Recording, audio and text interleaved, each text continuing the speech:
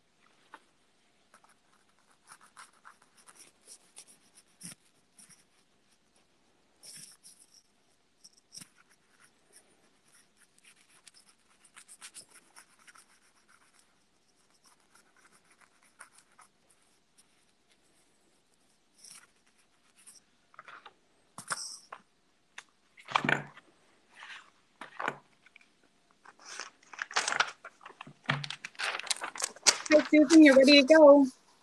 Okay. Shall I start now? Yes, please, go ahead. Okay, well, pleasure to be here this afternoon, and I'd like to just say I'm Susan Harper. I'm the Consul General, so head of the Government of Canada office covering Florida, Puerto Rico, and USVI, one of 12 consulates general in the United States, and one of 178 missions in 110 countries. So today, the topics that I'm going to be covering, per the request of CGLCC, and in hoping that this is what members are interested in, three topics. One, how the Trade Commissioner Service can help you across the United States and across the world. Number two, the U.S. as a solid first export market for Canadians. And specifically, I'll talk a little bit about Florida because that's the market that I'm in. And then third, that market and the impact of COVID. So first, to start out, the Trade Commissioner Service, 120 years, it actually predated the Foreign Service. And you can see that we offer certain core services. And what you want to do if you are looking to export at all, first you need to know that you are ready to export. And that is something that you look at yourself and with other government agencies inside Canada. But once you are export ready, we in the offices abroad help you particularly assess the market potential and identify then qualified contacts. What we do, therefore, is basically provide practical advice on the market. And we all like to make sure that you look at one of our key tools, which is Can Export, which is a program which financially assists companies, the SMEs, in the, and I'm noticing that my presentation is not keeping up with me, so maybe I ask you to go to number 4 now, Can Export. And if you meet the criteria here of Can Export, we can provide matching funding up to $75,000 for a project. These kinds of activities can be things like business travel, market research, participation at virtual trade events and fairs, adaptation and translation of marketing tools. So it's really quite useful funding if you are eligible for it. And I think we have something like over 1,000 SMEs who are seeking to diversify their export market who have tapped into this Can Export, which you can find under canada.ca Can Export. And you do need to apply a little bit in advance. We would suggest 3 months in advance if you're interested in using this tool. So that's a little bit about what we offer as trade commissioners. Secondly, in the area of why the U.S. is an obvious first export market, next slide, Canada buys more from the United States than it does from any other nation. And we are also the U.S.'s largest foreign supply of oil, natural gas, electricity. Our goods sold globally contain about 20% of American content. And Canadian goods contain on average 20 to 25% American content. So what we do is we make things together. And because we are America's number one customer, we buy more from them than China or the entire European Union. We are well positioned as a partner. Next slide. In 2019, the bilateral trade was over 700 billion US dollars, which I guess is a trillion Canadian. And we trade about $1.3 million worth of goods and services every minute, which means in the course of this 45-minute presentation, we'll have done about $60 million worth of trade. So we are constantly trading, and it is an important relationship on both sides. Millions of jobs. And again, what that means is we are looked at as a very desirable partner. Now, you are aware that there are border measures which restrict non-essential travel. However, Canada and the United States both recognize it is critical to preserve the supply chains. Supply chains include trucking, also travel for business in many areas, such as medical care. And this current measure on border restrictions is at this moment extended to June 21st, and we'll be learning how that the decision is taken by both governments, whether to extend or modify that border arrangement. But what's important for a business person to understand is that this supply chains that we have between the countries, the business that we do, is seen as essential for both. Next slide, please. And 80% of the US imports from Canada are goods that are inputs into goods made in the US. So again, that means Americans see us as key partners.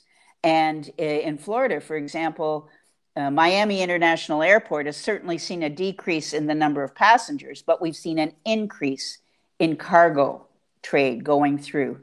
So let me say a bit about the Florida market. The Florida market, next slide, please. We have approximately 500 Canadian companies investing here, and you'll recognize some of the logos of some of the bigger companies that are listed here. But it's not just that we have such a major investment. We are the number 2 foreign investor in Florida. Next slide, please. If you look at this is a slide from the Florida Chamber of Commerce, which notes that not only are we the number 2 investor, we are number 1, not a surprise, international source of visitors, of tourists, but we're in the top 3 for trade as well. And if you put these numbers together, here in Florida, Canada is the most important international economic partner. And that is the basis for a lot of good business. And so that is what I can tell you about Florida, but it's true across the United States. We have this partnership, we have this tradition of making our products together, and goods and services contribute to the trade in both directions, and both sides of the border, that's recognized. So what has happened to those supply chains during COVID? Next slide, please. Is that, yes, obviously here in Florida, the fact that the snowbirds had to leave early in March, and they're very concerned about tourism.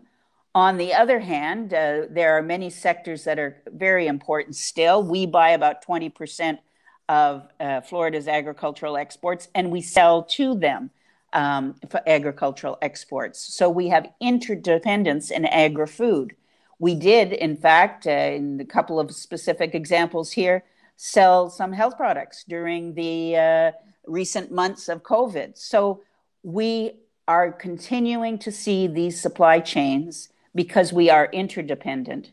And supply chains is really, and I'm doing my opening act for my colleague Darren, where we're going to go next. Because when you see the next slide, you'll see that not only do we make cars together, next slide, we make agri-food together. We make all sorts of things together. And I think it's important when we think about the USMCA to understand that whether you call it CUSMA or ASEAN, the way we do in Canada, or USMCA here in Florida, and the rest of the United States, this is about supply chains. Next slide, please. A last word on supplier diversity. We were very pleased last year when the US NGLCC had their big event in Tampa Bay. And we are looking forward to the NGLCC event next year, 2021, in Fort Lauderdale. We have great linkages with not just the NGLCC, but here in Florida, Miami-Dade Gay and Lesbian Chamber, the Tampa Bay Diversity Chamber, and the Pride Chamber in Orlando. And they would all be interested in talking to you if you're interested in partnerships. And I know this is true across the country with all the consulates. We always look for the partners who can help our diverse suppliers. We also have in Florida, as do most states, an Office of Supplier Diversity, and you can find out more about what they do. We know that that is a great potential for certified NGLCC and CGLCC members. So thank you for the opportunity. Merci beaucoup. Gracias a todos. And let me turn it over to Darren. Thank you. Okay, thank you very much, Susan. My name is Darren Smith. I'm the Director of the Services Trade Policy Division at Global Affairs Canada. Thank you very much for the invitation to speak at the CGLCC Business Summit. My part of this session will focus on the Canada-US-Mexico, or CUSMA Agreement, which of course is the successor to the North American Free Trade Agreement. First, I'll begin my presentation with an overview of the general context surrounding the CUSMA negotiations before turning to some of the specific outcomes with a focus on cross-border trading services, temporary entry of business persons, and digital trade. Now, begin with an overview of the context associated with the negotiations. I think it's worth recalling that the NAFTA modernization discussions were quite unique. It was the first large-scale renegotiation of any of Canada's free trade agreements.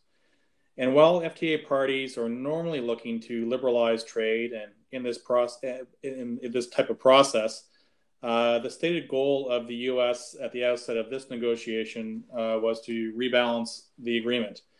The president had also repeatedly threatened to withdraw from NAFTA if a satisfactory outcome could not be reached. Moreover, the U.S. administration had taken the unprecedented step of imposing tariffs on imports of Canadian steel and aluminum, as well as launching an investigation that could lead to the same outcome for autos and auto parts. So it was in the face of this situation that Canada set out to address the following overarching objectives. First, to preserve important NAFTA provisions and reinforce the security and stability of market access into the U.S. and Mexico. And second, to modernize and improve the agreement where possible. By and large, these objectives were achieved. The new agreement maintains the NAFTA tariff outcomes, ensuring continued duty-free access into the U.S. and Mexican markets for originating goods. The CUSMA outcome also preserves, importantly, the NAFTA Chapter 19 binational panel dispute settlement mechanism for anti-dumping and countervailing duty measures. And it preserves the cultural exemption, providing Canada with the necessary flexibility to regulate in this area. In terms of modernization, aside from certain outcomes related to trade and services that I will speak to in a few minutes, the agreement includes the following. Modernized disciplines for trading goods and as well as in agriculture. Modernized obligations for investment, financial services, and telecommunications. And importantly, new chapters on labor and environment, where we have made important steps by concluding chapters that are now fully incorporated into the agreement and subject to dispute settlement. And finally, the outcomes advanced Canada's interests towards inclusive trade through greater integration of the gender perspective, as well as the interests of Indigenous peoples. So now I'll turn to some of the outcomes in relation to trade and services specifically. Here, and I should say overall, market access commitments amongst the three parties are commensurate with the original NAFTA.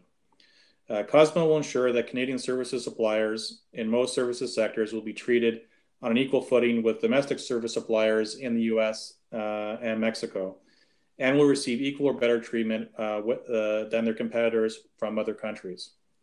That said, there are some new features. Compared with the original NAFTA, the new agreement includes, importantly, a market access obligation, similar to how we address this matter in the WTO. And this prohibits the use of certain quantitative restrictions to the supply of services, while complementing other provisions of the chapter.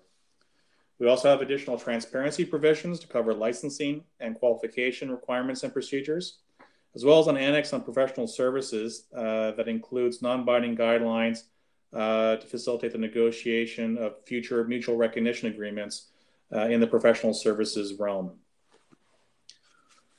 The next area that I'm going to turn to is the temporary entry of business persons. The temporary entry commitments in the original NAFTA have supported North American economic growth and development through the facilitation of labor mobility for certain high-skilled categories of business persons.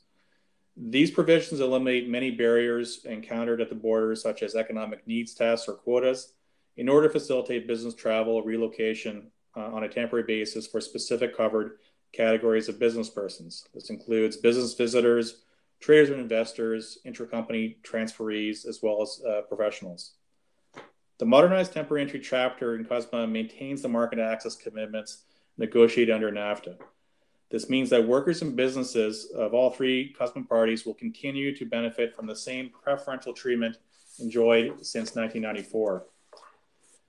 Now, this outcome will ensure that Canadians continue to benefit from the best access into the U.S. of any country in the world. Beyond market access, the chapter has also been updated to provide greater certainty and clarity around the application of temporary entry provisions.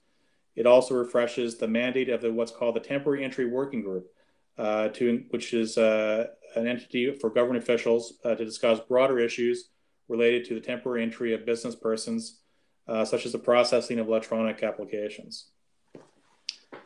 Now, there are two questions that we probably get the most with respect to the temporary entry aspect or outcome of the negotiations. And first is, will Canadians working in the U.S. under NAFTA be able to continue to do so? And the answer is yes. CUSMA maintains the market access commitments that were negotiated under NAFTA since 1994. The other issue that we get some questions on is about the list of professionals, which have been in existence since 1994, and whether that list was updated. Unfortunately not. Despite our strong efforts to secure additional access for Canadians, only an outcome that reflects the original NAFTA professionals list is what was able to be secured at this time. However, as I said, the agreement does provide for the continuation of the temporary entry working group, which is an avenue for us to explore new commitments in the future. And it's something that we have done in the past, going back to the mid-2000s, where we've actually been able to modify a list of professionals through that ongoing committee work. So the next area that I'd like to turn to is on digital trade. The digital trade chapter is actually a new chapter in the agreement, and it's certainly one that is receiving a lot of attention for the fact of not only the situation under COVID-19, but of course, some of the broader changes that are taking place with respect to our economy. In our view, the new chapter will enhance the viability of the digital economy by ensuring that impediments to both consumers and businesses will be able to embrace this medium of trade and that their issues can be addressed. With respect to, with specific exceptions, the chapter will prevent governments in the CUSMA countries from demanding access to an enterprise's proprietary source code.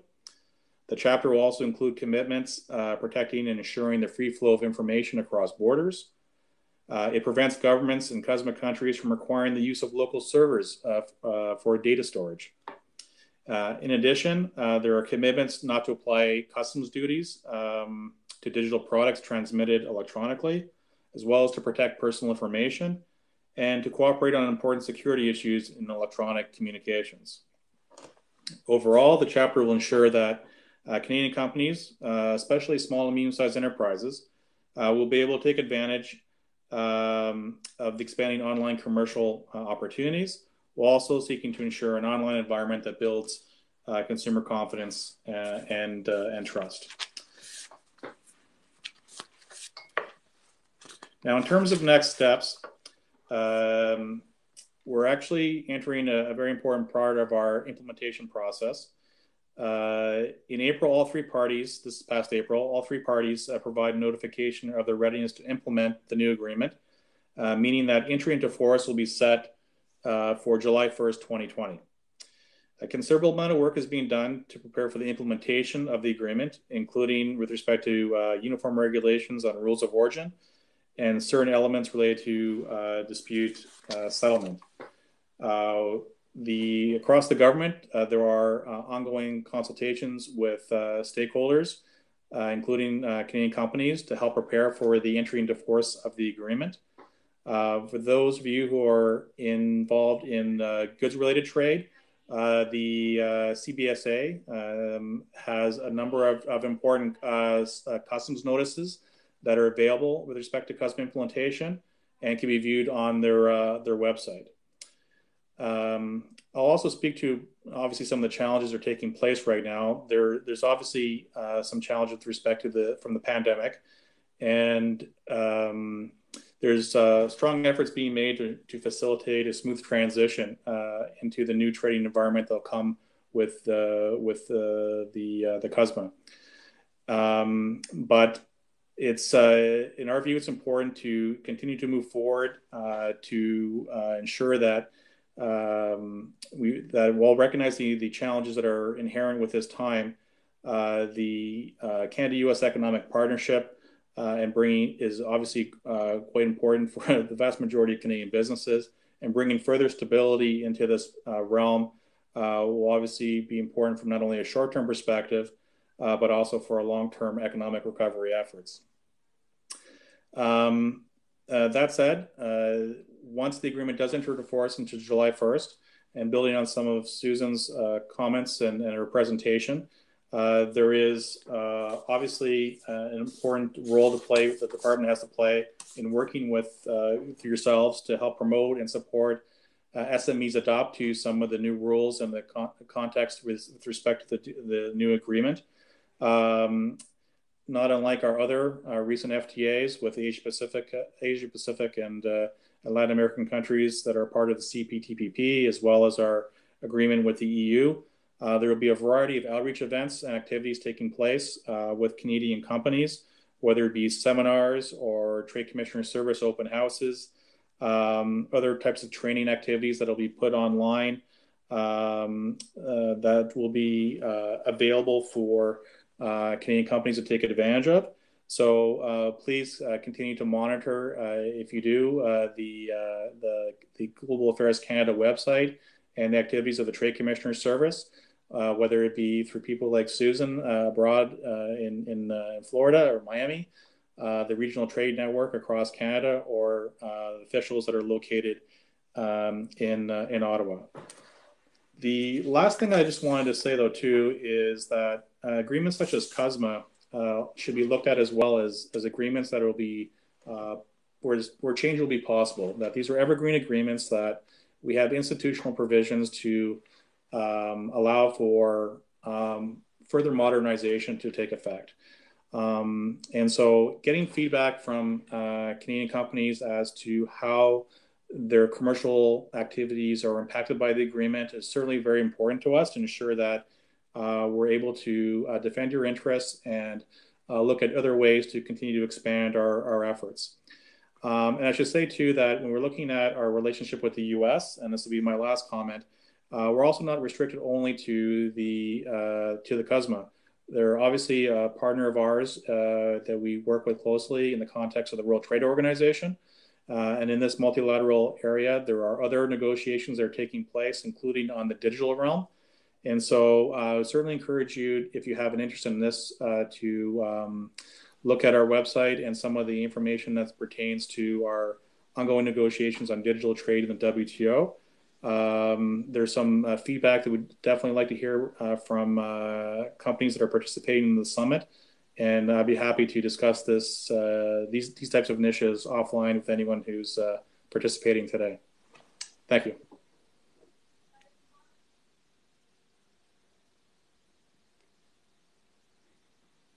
I'm not sure if we should wait for the moderator, or I noticed that there's already a question in the chat line. I'm not sure if we'll be getting questions orally as well, but why don't I go ahead and address the question that's been raised already on the chat line? The question is, how has the landscape changed in the United States for Canadian companies given the America First campaign?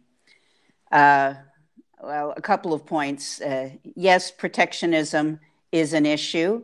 When I worked in Washington in 2004 to 2009, protectionism was an issue. Buy America has been an issue all along.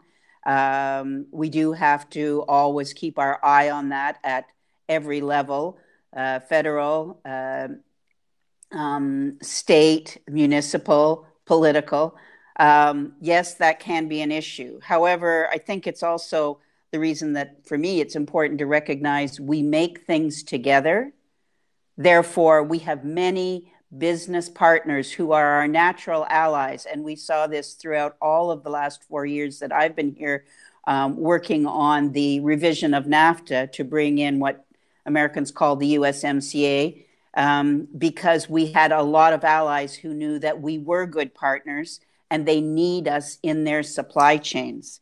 And so I think that one of the things that we have seen is that those alliances have been very useful. They were useful last year in fighting the steel and aluminum tariffs, for example, which are now not eligible to be levied on Canadian and Mexican products after the negotiations. But we do have to keep an eye on it. But I think that's one of the things that's important is that companies who are ready to export, Canada does have credibility in many of, not all of the states. We are top suppliers, but we are also top customers. You are not just selling to the government, you're selling and partnering with the private sector.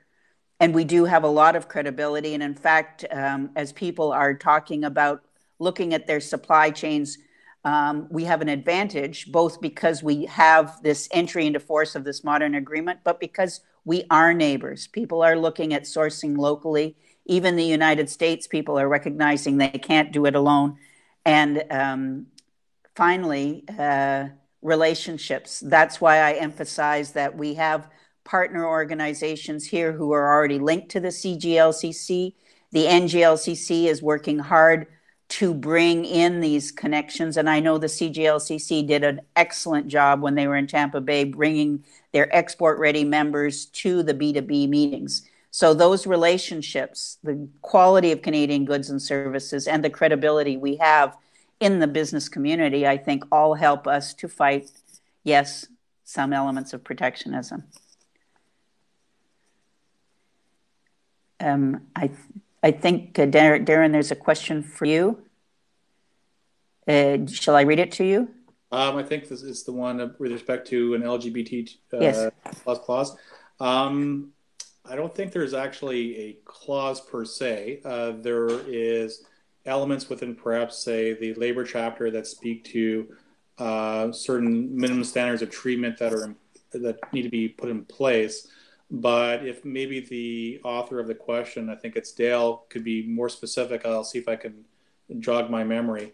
What I can say, though, and unfortunately I can't speak to every specific page of the agreement. My focus was on the cross-border trade and services chapter, along with digital trade and temporary entry.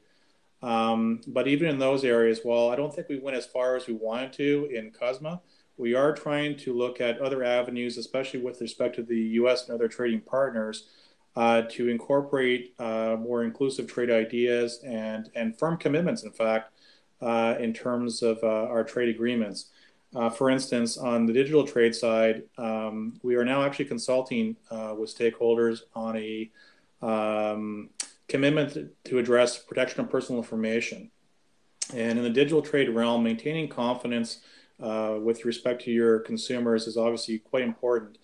And if governments and different jurisdictions are starting to require businesses to turn over sensitive information on the basis of sexual orientation or religion or ethnicity, they could obviously have an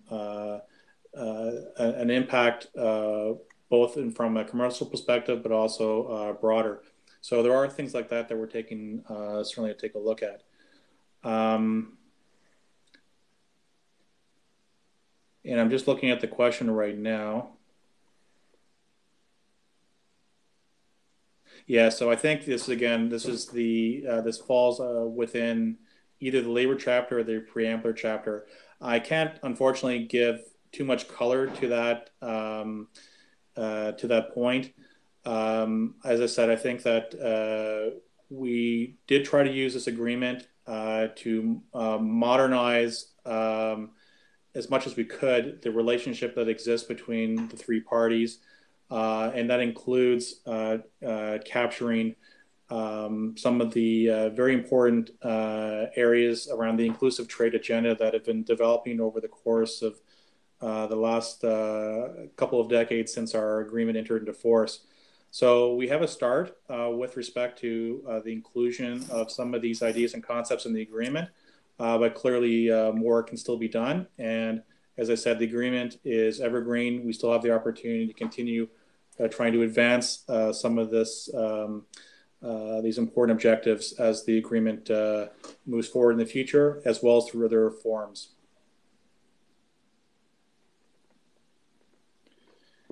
And I see I have a message from Jordan. Let's see here. Yes, and so the agreement does allow for other changes and updates going forward.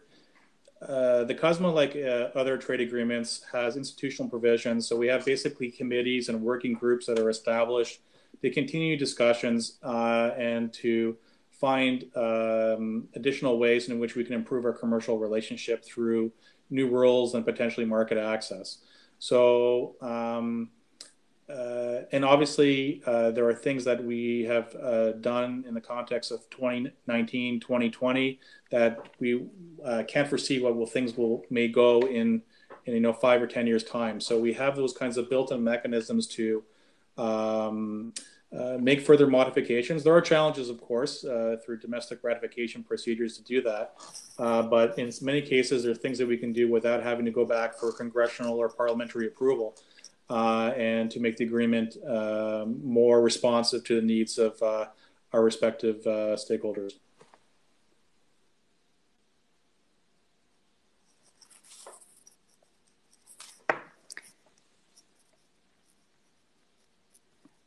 I'm not seeing a lot of questions. Maybe I could just throw out another couple of ideas. Presumably, if people are watching this, it's because they are interested in looking to export and perhaps invest outside Canada. I would, again, underline, we recognize that, and we saw this when CGLCC came down to the NGLCC summit last year. Not all members of CGLCC are interested in international markets, and frankly, not all are export ready. And it's true that a company has to be ready to take the jump to go to a new market. But it's such an obvious first market, the US. And I think that kind of thinking will help you look at the US market first, as most Canadian exporters have done over time. That's why our economies are so intertwined. It's an obvious first market.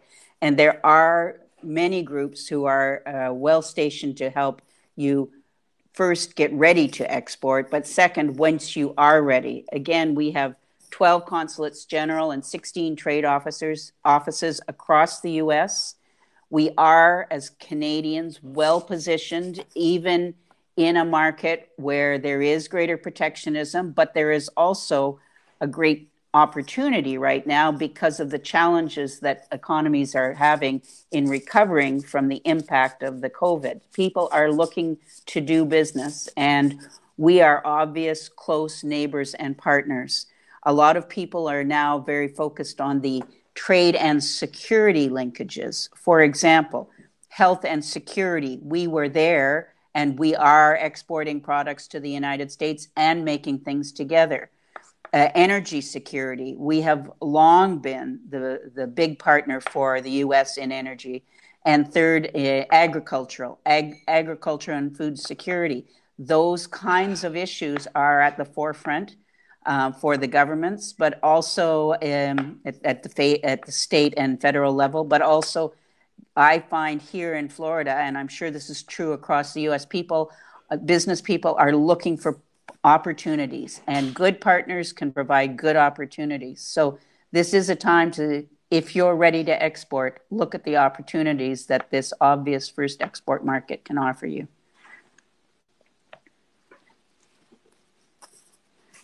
Are we to work with okay? Do you see any opportunity for a virtual trade mission this year? It's Tim. Hi, Tim. Yes, I do. I think we are all looking for ways to do business in virtual ways.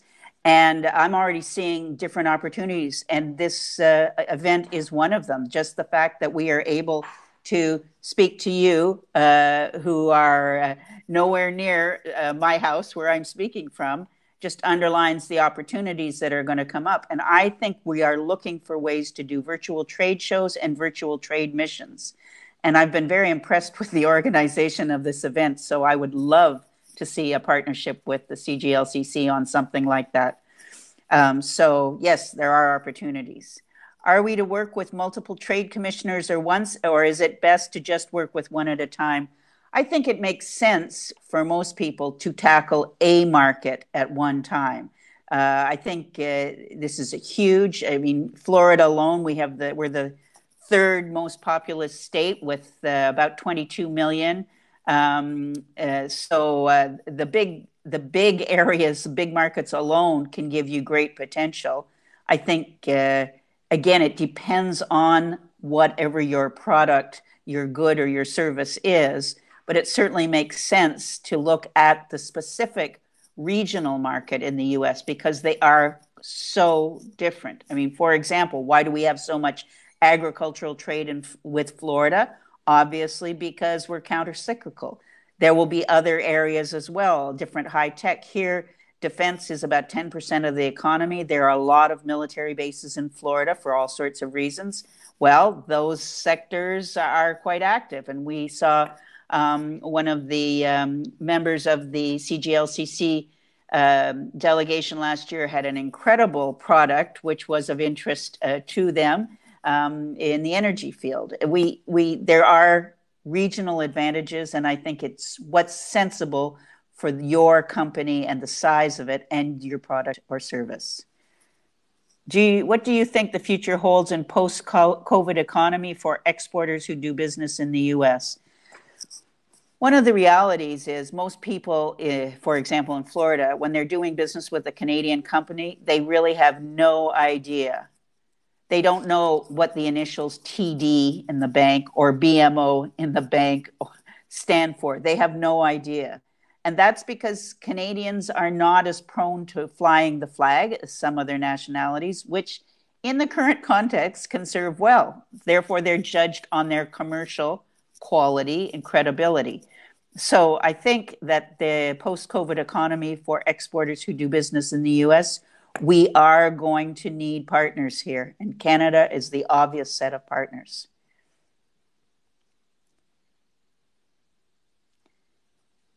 One minute left in the session. Thank you very much for the opportunity to speak to you. Merci beaucoup. Gracias. Hasta la próxima. A la prochaine. And I'd also like to say thank you as well. Appreciate the opportunity to present today.